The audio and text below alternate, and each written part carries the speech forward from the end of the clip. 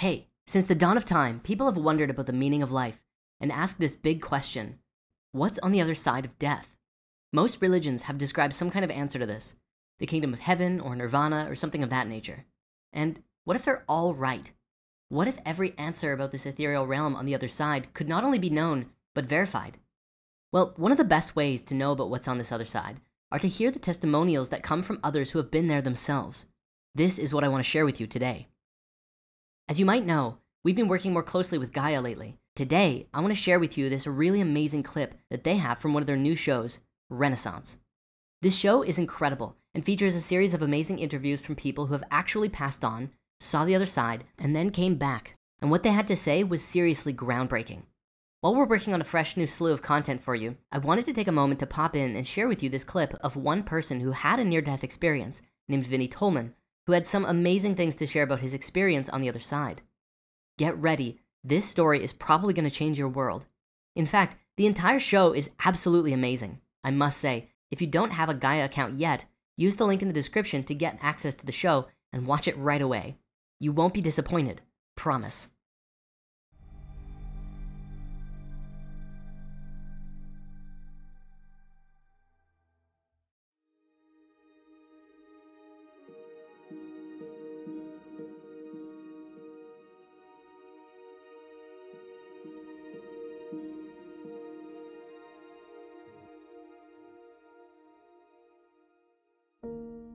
My name is Vinnie Todd Tolman, and before my near-death experience, as a youthful, young 20-something-year-old, I was out exploring life.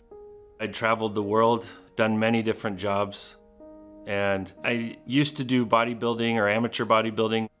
And back in January 18th, 2003, it started with a new supplement that me and a really good friend of mine had purchased online. We decided, hey, we're gonna take this on a Saturday.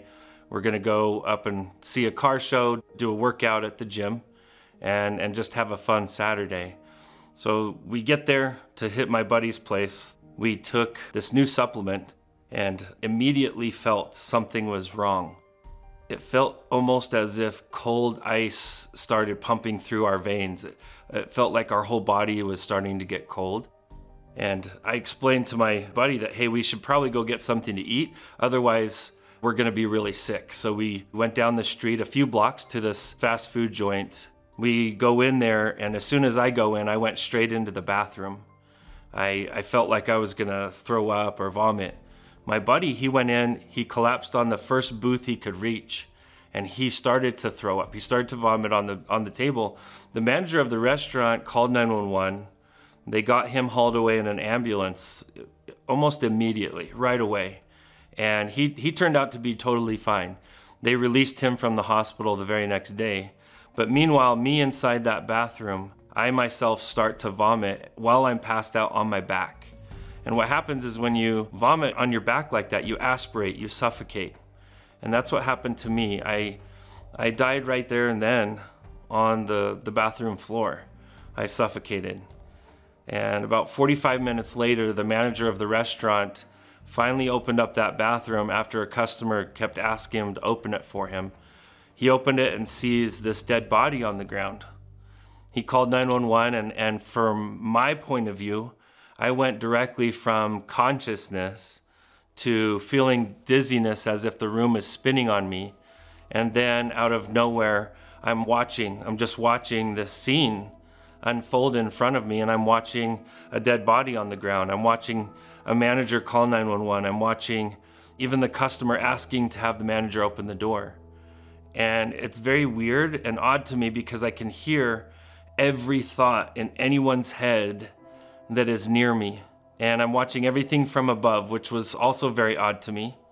But it didn't dawn on me that this dead body I was seeing was me, because the body didn't look like me. The neck had actually already swollen wider than the jaw. There was very, very pallid purple and yellow tones on the skin. It almost didn't look human. And I didn't think for a second that that was me, because me was up here watching what was going on. I watched them bag this body when the ambulance comes. They pronounce it dead, they put it in a body bag, they put it on a gurney, and they put it in the back of the ambulance. Meanwhile, the other medics, there's 3 medics that show up. There's a rookie who's brand new. He's sitting in the back with the body. The other 2 are out getting paperwork done. And I could feel his dismay because he felt like I wanted to be a medic. I wanted to be an EMT to make a difference. And he felt that he wasn't making that difference. He felt that these veteran medics didn't try for very long to resuscitate the body. He felt they should have tried for 20 minutes, not just 5 minutes.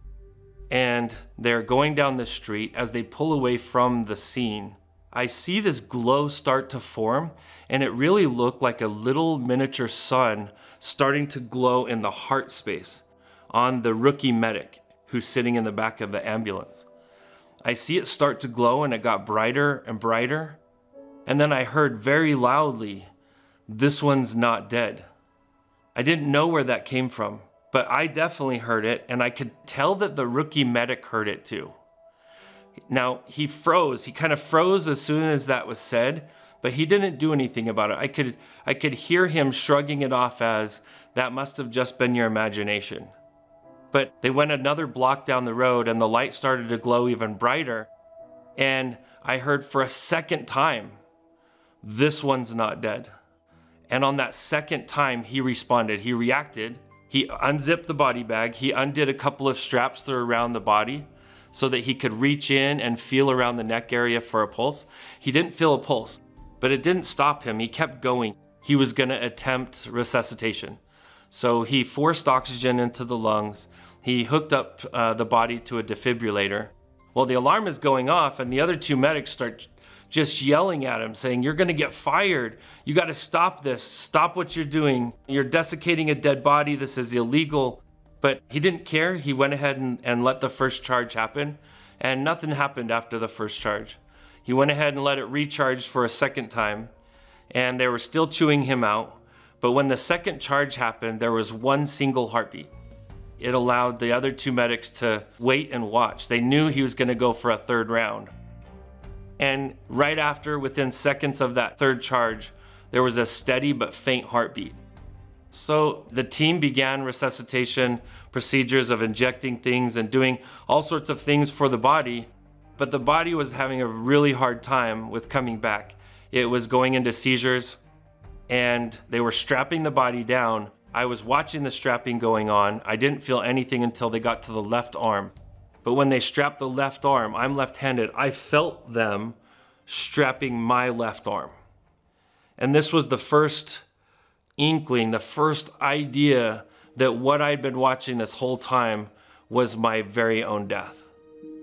This is when I went to essentially the darkest place I've ever gone in my life. I had such an ego voice going, saying, "You're such an idiot. How could you not know that what you've been watching this whole time was your own death? How could you not know that?" And as I started to feel that and think that, I then started to see in very quick flashes all the negative influences I had on other people my whole life. The things that I did to hurt people on accident or on purpose. I saw it not just through my eyes, but through their eyes, how it impacted them. And I started to feel this voice coming out of me saying, "You're not worth saving. Look at all this bad that you've done in your life." But then all of a sudden, in the same speed, I started to see all the good that I did. And there was a lot more good than I had ever done, way more. And I saw how much change I was able to impact people's lives in good ways. And this love started to pour over me from behind me. But it's so hard to describe in words because it's a love that we don't have here. It's an unconditional, pure love that doesn't exist in this space. At least that we can really, really feel like there. And this love poured over me, and this love, it had such a profound effect on me. I had a pretty rough upbringing. I had some darkness inside of me. And this love flushed it out, sealed it up, made it whole. And all of this is happening. I'm realizing that all of this love and this light and this energy is coming from behind me. And I can see a man standing behind me, with very pink skin, very long white beard. He has long white hair. His eyes could pierce you. They could look through you. And they could essentially know not who you thought you were, but who you really were. And my first thought was, are you God? And this gentleman just laughed. He said, no, I'm not God. Then my follow-up question was, you must be Jesus then. Even though you don't look like Jesus, you must be Jesus. And he laughed at that as well and said, no, son, I'm not Jesus, but I'm here for you. I'm here to be your guide. I'm here to help you go wherever you want to go. And he showed me, he motioned, I could go back to my life or I could go forward with him, and he could show me what's next for me, what's next in line for my life. And of course I didn't want to go back to the body. There was no question, because the body to me meant mistakes. It meant failures. It meant pain. It meant struggle. And so far, everything that I felt from this gentleman was absolute peace, unconditional love, and energy and power that was coming from him. And I wanted that. I wanted more of that. Whatever that was, that's what I wanted. So I told him, I want to go with you. Wherever you're going, that's where I want to go. And he explained to me that we were going to start a journey. This journey was going to be from a lower understanding and a lower density to a much higher frequency and a much higher understanding. That we weren't just going to travel from space to space, but we're going to travel from dimension to dimension, from low dimension to high dimension. And as we're doing that, I had to raise my frequency. I had to raise my dimensional vibration to be able to match his, to keep going with him. I had to fully embrace these major principles to get where we were going to go. I would have thought that the first principle was going to be love, but it wasn't. The first principle was authenticity. That I had to realize that all of us are not authentic in this world. That the most authentic people in our world, in this earthly life, are the very young and the very old. Is because they have nothing to lose and nothing to gain by being inauthentic. And he explained to me that through this life, we put different facades on the outside of us. We put different masks on for different people. And that I needed to get to a point where I could be the same person no matter who I was around. And that was actually quite hard for me. I didn't realize that I had put on so many masks. And he helped me one at a time peel those all away and start building cleanly on a new foundation. And that's what he did with authenticity. Then he brought me to understand the purpose of life, why we come here. I was taught something very different in my church and in my upbringing. I was taught more that we're here to be proven and to be tested. But it was very clear that our life here is not a courtroom, but a classroom. That we're here to learn, to grow, to exercise the power of creation, and that as we existed in heaven before here, anything God wanted, we wanted instantly. And that for us to really grow, it's just like Earth. We had to leave home. And it was scary. We had to go through a veil of forgetfulness because that love is so strong and so powerful that even the remembrance of that love would prevent us from having true free agency. We would still be making decisions out of obligation of that love because, again, that love is so powerful. And one of the most important things I learned was to master my thoughts, because truly our thoughts themselves create. They end up becoming who we are. They become our character and where we go in our life. And it's so important for us to come from an energy of love with our thinking, especially when we think about ourselves. It amplifies whatever we desire that we want to create. And that brought me all the way to where I was seeing this vast planet. And it was surrounded by this almost like a cloud mist. But what was odd to me is I looked around and I could not see a sun. And I was led to know through my guide, his name is Drake. Drake led me to know that this space was lit from within. So the light in this space of heaven, it comes from within everything. That's why there's so many colors we don't have here, because the actual existence of light is different, because everything glows there, everything.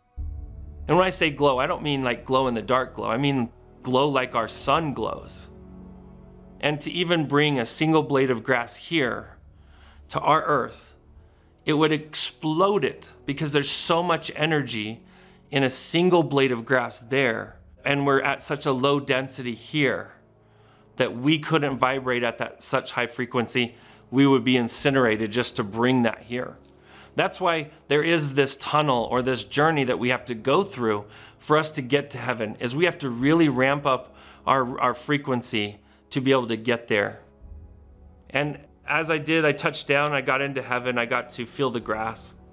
Again, the grass was the most beautiful thing I'd ever seen in my entire existence. The grass had a distinct, loving music frequency coming from it. Just to even be near it, you would feel connected to everything in heaven.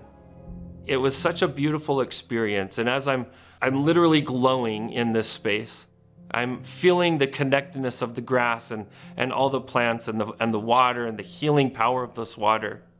When my guide, Drake, he pulls me aside and he says, "Vinny, this is gonna be very hard, but it's gonna be worth it."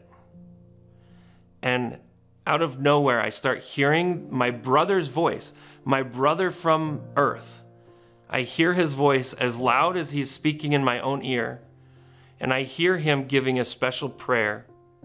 Now, meanwhile, I've been in a coma. I've been brain dead for 3 days. And my brother is standing over my body and giving me a love that I didn't know he had for me as he said this prayer over me. And he finished with the sentence, "I bless you to be made whole." Here I was in heaven, I finally felt whole. But this blessing to make me whole, it actually tore me away from there. And right before I was taken away, I got this amazing hug from Drake. I got to feel and understand the cosmos. I got to feel and understand what all of this means. Why we're here, why there's time, why there's struggle. I learned it all, and I was just poured love. Love that I never deserved. Love that I still strive to be worthy of today. And it was just a pristine experience to feel that power, such a power that I didn't know existed in all the cosmos. And then I was forced back. The next thing I remember, I woke up. I woke up out of a 3-day coma, being brain dead. I pulled every tube off of me, every sensor off of me. I felt so confined. And the reason I felt so confined is who we really are is much larger than this form. So I woke up at 1:11 in the morning. I was checked out at 7:30 a.m. Even though every single department tried to resist and did not want me to go, I still signed all the waivers. I got out of there and I went jogging. I actually went jogging that day and had no problems whatsoever. I had no residing effects of my death other than I'm a different person now.